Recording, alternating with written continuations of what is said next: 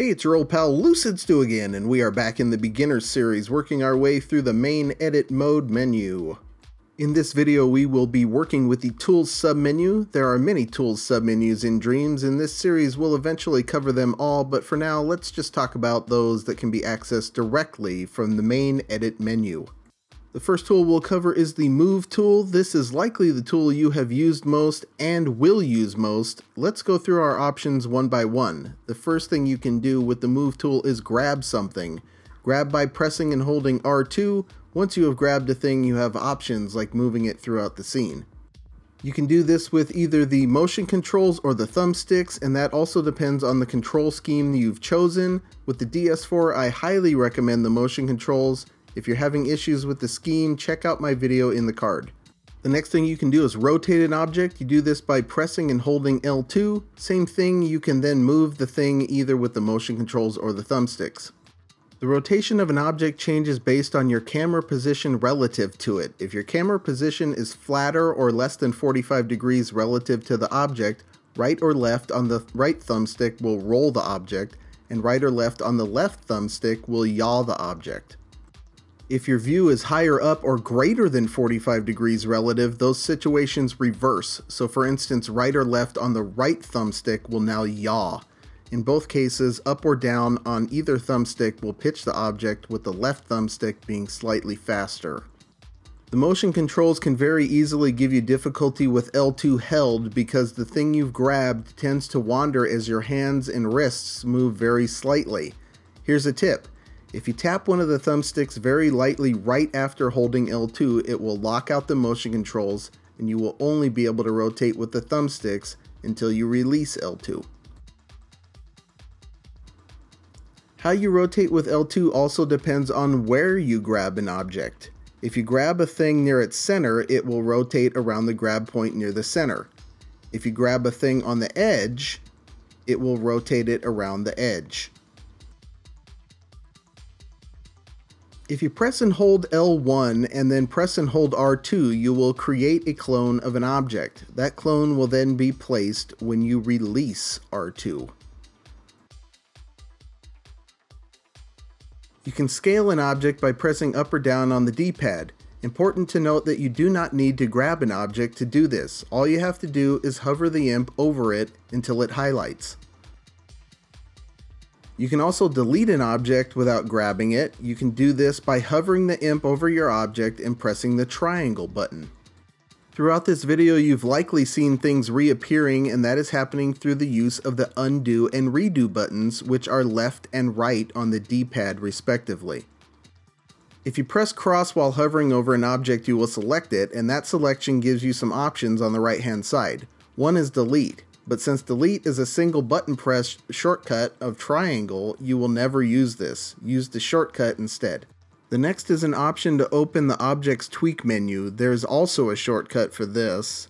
This is press and hold L1 and press square. Don't use the selected object menu option. Learn and use the shortcut. Same with closing menus. Get used to the shortcut of L1 and circle. The next option is Edit Sculpture, and that will bring you into sculpture mode for that object. This is another function with a shortcut, which is L1 and cross, and you should use that instead of this.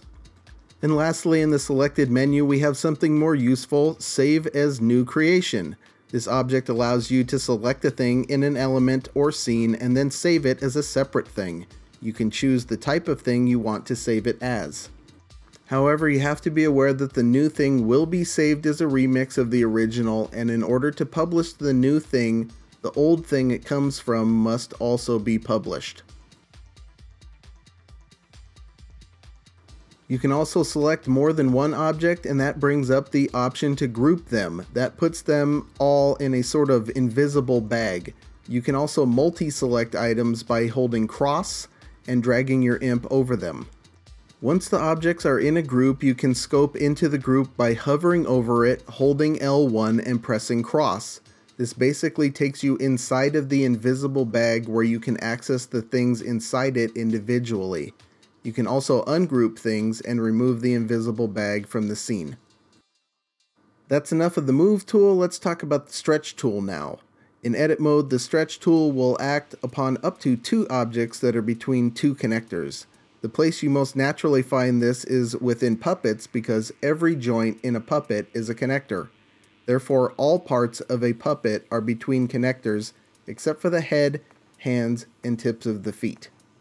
So if you scope into a puppet by hovering over it, holding L1 and pressing cross, you will have access to all of the connectors and individual sculptures that make up a puppet.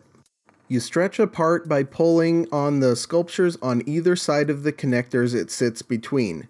How they stretch depends on where you pull, and the rules are slightly nuanced, so I'd recommend trying your hand at this rather than listening to me describe it in detail. You can also do this purposefully by setting up sculptures between connectors manually. The first sculpture acts as the parent, the second is the child. So connect to the outside object first and place the other end on the thing you want to stretch. The second connector is connected to the object to stretch as a parent, and the other outside object is its child. To stretch the middle object, you will need the stretch tool on and then pull the third object. You will only be able to stretch like this in one dimension at a time. It's important to note that things do not stretch uniformly. The edits within the sculpture shift according to the position relative to the center of the sculpture, so things further from the center in the direction of the stretch will move more.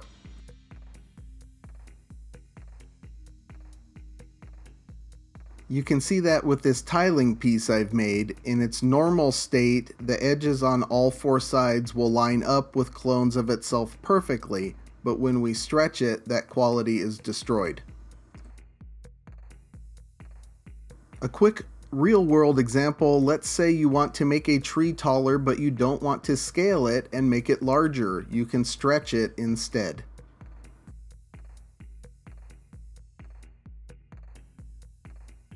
Up next we have the clone tool. The basic function of the clone tool is also accomplished by the shortcut I mentioned earlier of holding L1, pressing and holding R2, positioning the clone, and then releasing R2, so use the shortcut. Where things get interesting with the clone tool is when live clone is ticked on the right hand side of the screen. Here we have 4 of the same sculpture, but the copy on the lower right is not a live clone. If we go into sculpture mode on one of the live clones and make changes, those changes will show up in all of the live clones. You can do this with any one of them. It doesn't matter which one you pick. And even though it was originally the same sculpture, since the one on the lower right is not a live clone, it is not affected.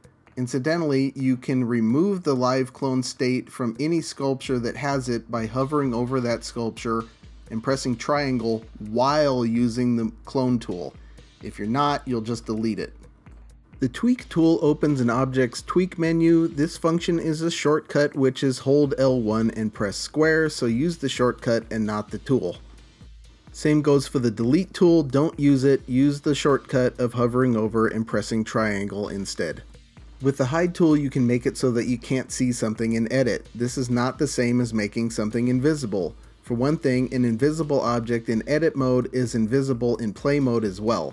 Not so for hidden stuff. Also, hidden stuff cannot be made visible by toggling visibility in the main menu show hide option. You can only activate or deactivate the hidden quality with the hide tool. This is very handy for when you have sculptures clustered tightly together and are having a hard time reaching or selecting a certain thing. You can use hide by tapping R2 on individual sculptures, or you can hold R2 and multi-select by dragging your imp across the sculptures. Once you exit the hide tool, those things will no longer be visible in edit unless you go back into the hide tool or remove the hide quality from them with the hide tool. But again, the visibility of those things in play mode is not affected. The freeze tool allows you to prevent changes from being made to an object. So let's say you've placed something perfectly or set up all the sliders in a tweak menu exactly the way you want. You can freeze the thing and that will keep it from being moved or altered in any way. The only exception in edit mode is that the object will still be acted upon by the physics engine with time running, which is accomplished by clicking R3. Just like the hide tool, things remain frozen until they are unfrozen with the freeze tool. Last but not least is the sculpture detail tool. This is a pretty complex tool and I have covered it in parts in many videos. I suggest looking into my short series on graphics thermo. The first of 3 videos on the subject is in the card. The sculpture detail tool allows you to alter the rendering fidelity of an object either to achieve a certain style, shape, or to change graphics cost. You can use the tool to either reduce or increase sculpture detail. While in the tool, you can toggle between the two either with a button on the right hand side or by pressing triangle. Of interest is the other button on the right, Consider Scale, and the shortcut of L1 plus R2 to reduce the most detailed object in the scene. The combination of these two allows you to normalize scene sculpture detail either absolutely or by scale without wandering around the scene and pressing a button a million times. So in this video we covered quite a bit, from basic controls to some nuances in tools that many people don't use, but they all fit in the Tools submenu of the Dreams main edit menu. Tons more to talk about in this series. Since modes is a huge subject that will likely require multiple videos of its own, I'm going to skip that for now and move on to the Animate submenu next. But that's all for now. Until next time, I'll see you in the Dreamiverse.